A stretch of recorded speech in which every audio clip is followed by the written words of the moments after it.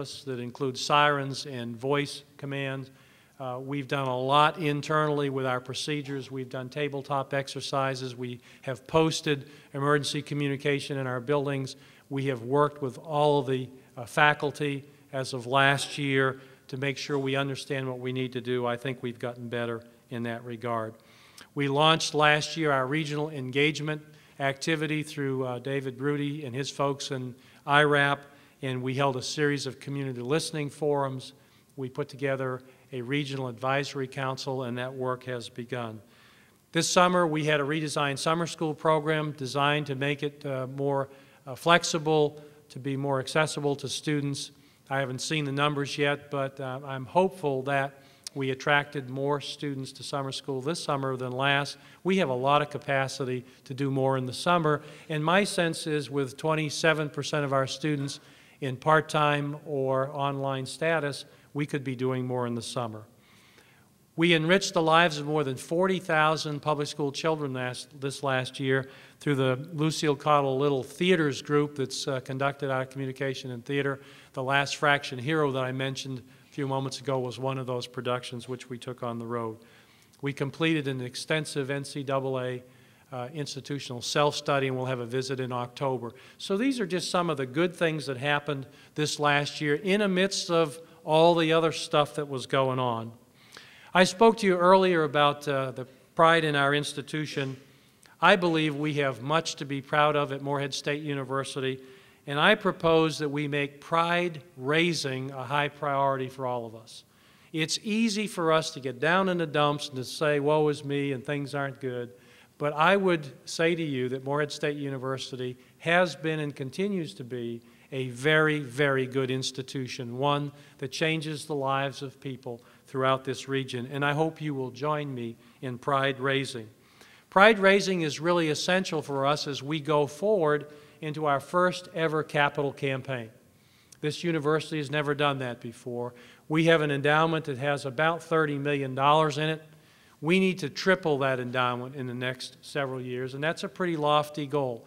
But there are lots of people in this country that love this university, that are connected to us in some way, that I think if they see that we are proud of this institution, they will want to join us in taking pride in it as well, in contributing of their time and their talents and their financial resources. And I hope you will help me do that. It will take all of us for that to occur. It'll take people hearing the good things you have to say about the place you work. It'll take our students saying the good things about the place from which they recently graduated. It'll take business and community leaders to recognize us as having a transformational educational program at Morehead State University. Today, I think I'm the proudest of the fact that despite a long, hard period on several fronts, a time that we might look back on, or at least I might look back on, as our or my winter of discontent, it is clear that our institution continues to remain focused on becoming the best regional university in the South.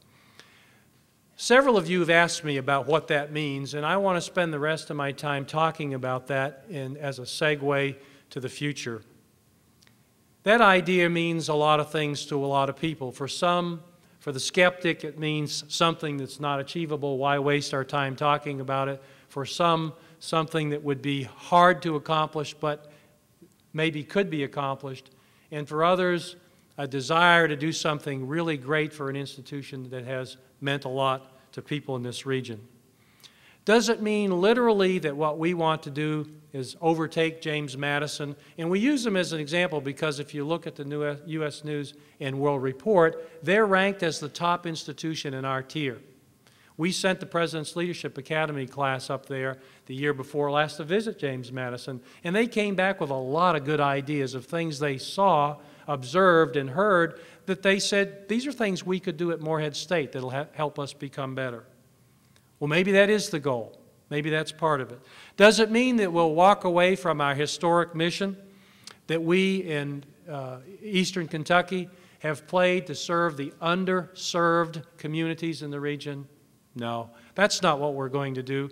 But I want us, for every student that we admit to the university, I want us to be honest with ourselves and believe that that student has the probability of being successful here. There is no sense in us bringing students to the campus that you as faculty and staff would know that student probably can't be successful here. Let's focus on the students that we know we can help. And there are many of them in our regional communities that we can assist.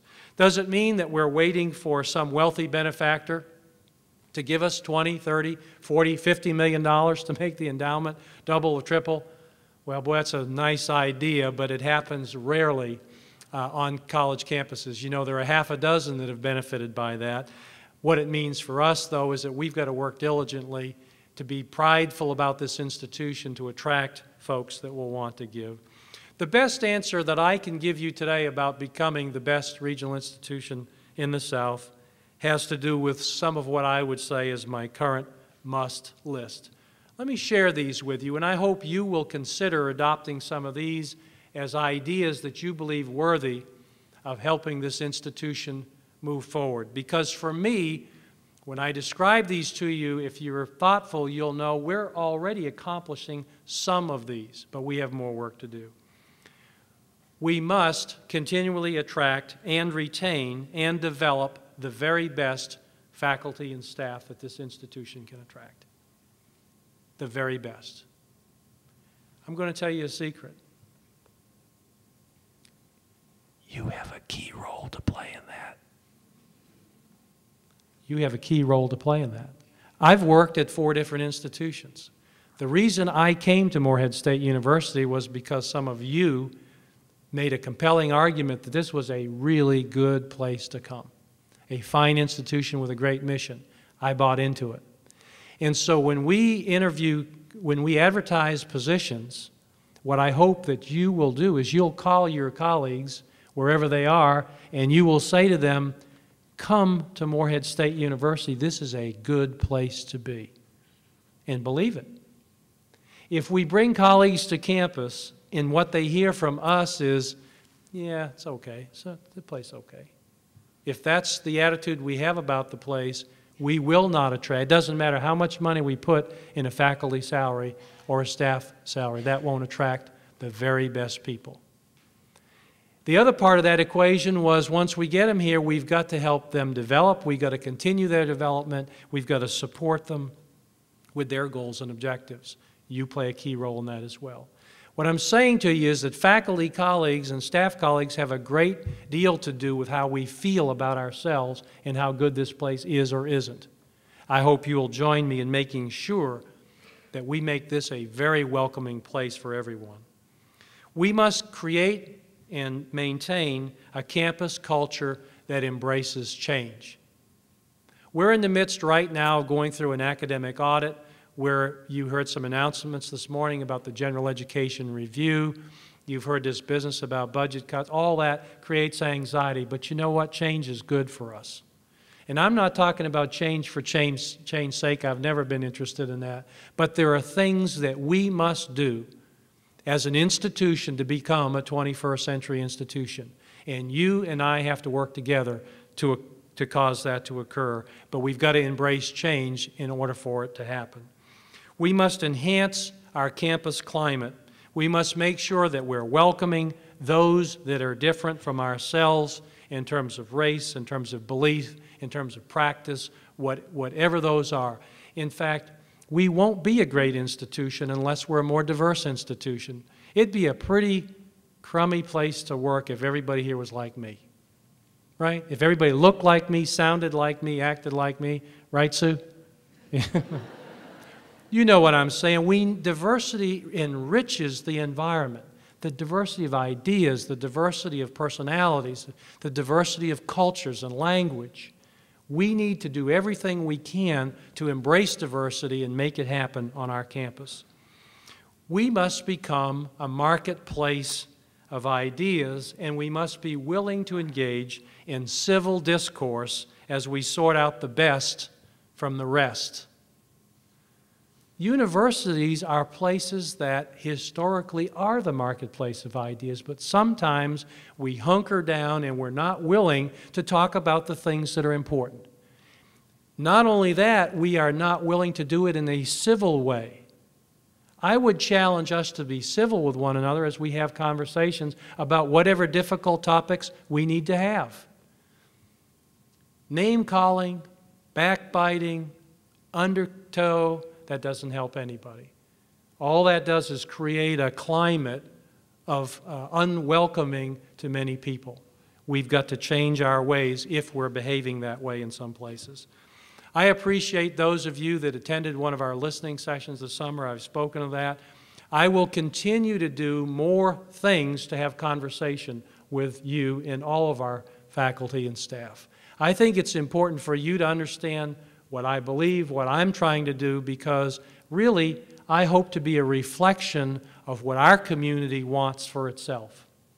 And so I've tried to listen to your ideas, I've tried to understand your fears and concerns, and I've tried to address those in my way to help us move forward. Sometimes I get it right, sometimes I may not have it right. And I'm not opposed to people saying, you know, we need to tweak this. I'm perfectly willing to tweak. But the manner in which we approach one another about the tweaking might be instructive. We must adopt with vigor the notion of the teacher-scholar. There is good literature in this area, and we shouldn't run from it, we shouldn't hide from it. I've heard people say, you know, we're historically a teaching institution, we shouldn't become a research institution. I've heard people say we're already doing enough service around here, we can't do any more. The best idea of the teacher-scholar is an individual who is steeped in his or her discipline and understands how to transmit the ideas, the concepts, the principles, the values of the discipline to the students that they're working with, and then to figure out how to make those germane to the world in which we live. To me, those are the best ideas. And so scholarship should not be antithetical to good teaching. In fact, I would argue you can't be a good teacher unless you're a scholar, because you're not up to date in your discipline. You're not participating in the discipline.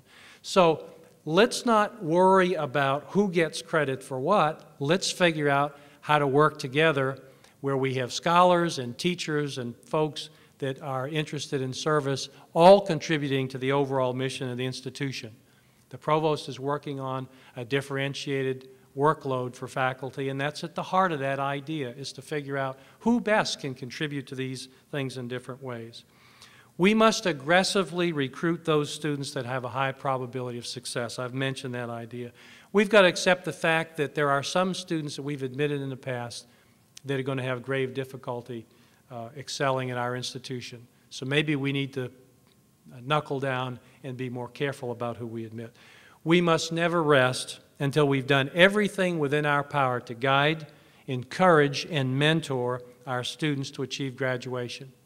You know, 4 in 10 may be a good average for a baseball player, a batter, but it's not so good when you're talking about the number of students that graduate in 6 years from our university, 4 in 10.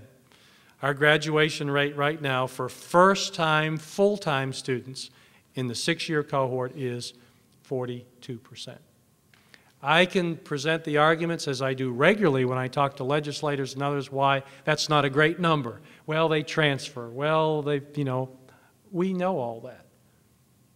But the fact of the matter is we have too many students that are leaking out of our own pipeline here at the university. If we're going to achieve our part of doubling the numbers, which is the state mandate, one significant component of that for us is we must improve retention. And I'm not talking about giving students grades. I'm not talking about passing people through. I'm talking about finding real strategies to help students who run up against life, just like you and I ran up against life, and we continue to run up against life in what we deal with today. We have students that leave the academy because they don't have money. We have students that leave the academy because they have academic problems. We have students that leave the academy because they have to go home and take care of their grandmother. We have students that leave the academy because they have trouble with their roommates. They can't afford gasoline. I mean, you know, the list is very long. But there are things we can do if we're serious about taking an aggressive role to mentor every student on this campus. So if you're a faculty member, I trust you have office hours. I trust you know every student by name, or at least you try to. I trust you're doing everything you can to help counsel and direct students when they ask you about career.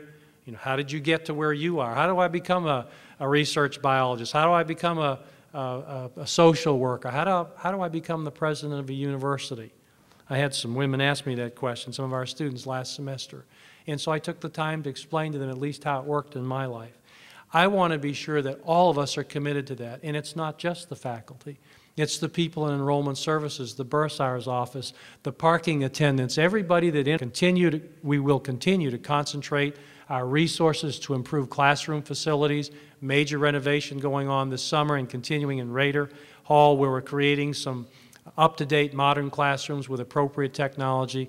Next year we'll move to another building, another classroom building, and invest there to do likewise. We must provide vibrant extracurricular and co-curricular activities, including a competitive intercollegiate athletics program, to involve students in learning that occurs outside of the classroom. You and I both know a lot of learning happens in extracurricular places, fraternities, sororities, campus religious organizations, whatever those are. Students get connected there, and that's a good thing. We must seek out and we must cultivate persons who share our vision and our values and who are willing to show pride in the institution and generally support by investing in their personal time, their treasure, and their talents. We must continue the quest to transform the institution to a 21st century institution. We can discuss that, we can debate it, but the truth of the matter is we've got to have 21st century programs. The audit, the General Education Review will address parts of that, but that's not all of it. Another piece of our vital review with general education will be to seek the right balance between career-oriented degree programs and general or liberal education. We know more and more that when students graduate from the university and go on into careers, they're going to change careers 3, 4, or 5 times in their lifetime. And that's just a natural way that things are going in the world in which we live. So the centrality of the question becomes, what essential information do they have to have that will enable them to be lifelong learners, like we are? And that has to be answered in this general education review. It's a central question. We have to make sure that our students have a global perspective. Look at the Olympics in China in terms of it's highlighted for many of us in the world, what's happening in that country. The size of their population, the veracity of their appetite for oil, petroleum products, and you know what? Those folks would like to have the same lifestyle we have. And yet the average wage in China today is about $25 a week. Think what will happen when that 2 billion people, when those 2 billion people get on this agenda and decide that they want the same kinds of things we have and the quality of life that we have. I'm pleased to say that Sam Faulkner has taken on the challenge of becoming the interim director of international studies. Sam has put together a plan based on what many of you have told him about what we should do in that area. And I trust as part of general education that we'll have a requirement there that will enable our students to learn the right things, whatever you decide those are, about this global culture, about language. We've got to find ways to enable our students to travel abroad, or how about even within our own country, because many of our kids come from small communities, and coming to Morehead is a really big deal. We need to help them see the global nature of the world in which we live in and provide them opportunities to experience it. And just as important as these things is the ongoing study of vital student support functions like academic advising, retention, counseling, orientation, and testing. We've got to look at all that with the eye towards how best to serve the students that come to our university. The Carnegie Foundation last year told us that we deserve to be identified as an institution that was an engaged institution. I think that's a wonderful descriptor, because this institution for many, many years has done that. We've been a light unto the mountains of East Kentucky. We have 5 regional campuses. We're out and about, but we still have intractable problems to address, so we've got to do more. This year, more than ever, and in spite of the work that we face, it still gives me a great deal of pride to say to you that our university is sound, and I believe that we are firmly on a course to become the best public regional university in the South. With that said, I would be pleased to take questions. I think this is a good opportunity for you to ask anything you want about any subject. There are some folks there are 2 microphones here, and we'll ask Madonna and Beth to come down the aisle, and I'd be happy to try to answer any question that you have. Thank you very much for your attention this morning. I know I talked perhaps longer than you hoped, but I trust it was instructive. Thank you.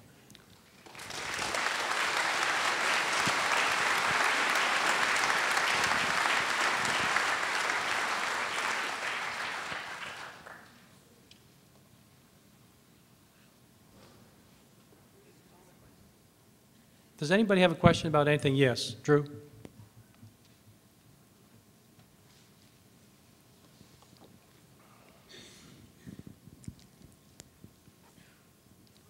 You've mentioned several times about the capital construction project, and I may have just missed it, but is there a plan or an intention for the goal in this project?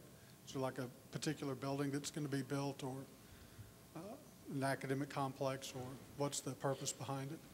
Well, in terms of capital, the question was about our capital construction projects. We have a 6-year capital plan at Morehead State University that we are required to submit. That plan consists of the priorities that we believe to be the essential priorities as funding is provided for capital construction. The next project on that list is to finish a component of the space science building that is unfinished. There's a clean room facility in that building that we were unable to fund with the almost $16 million we had, so that space will be shelled in.